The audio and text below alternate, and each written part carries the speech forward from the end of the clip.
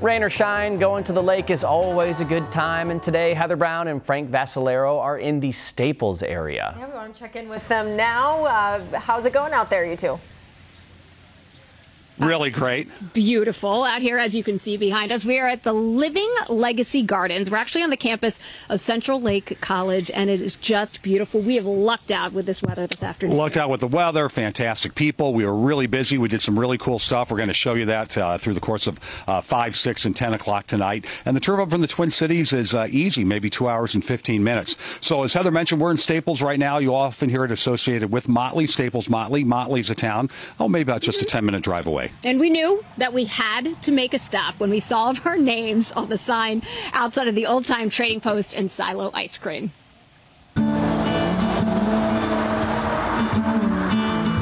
think you have to get the moose tracks. You're here. Just 2 at a time, please. I feel like we're in the same Hi, ladies. family group. Hi. How you doing? Hey! I'm Frank. It's good to meet you. I'm Heather. It's very nice to meet What's you. your name? I'm Judy. Judy, we love your place. Thank you for decorating your cow for us. Frank, I got you on this one. Oh, thank you, Heather. Yep. Is there a limit on samples? No, I'm a minute. Go My for kind of place. it. Bet you never thought you'd be eating ice cream out of a silo. I know. Sure didn't. The silo was used as a silo? Yes, it was used on a farm for silage up until the 50s. We moved it here all intact in one piece. Chocolate peanut butter is killer. Did you enjoy the moose tracks? You're gonna take a peek in the store? We are. The way Chris Schaefer eats at the state fair, I think I'm going to plan ahead and buy him those pants.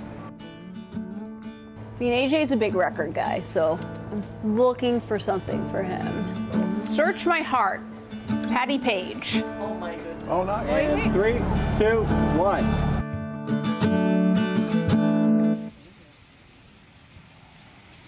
Our thanks to Judy Triggseth. Yes. She was so sweet. Yes, and of course we got our selfie with Herman, who, by the way, has been at the Minnesota State Fair. He travels. He does. Herman travels.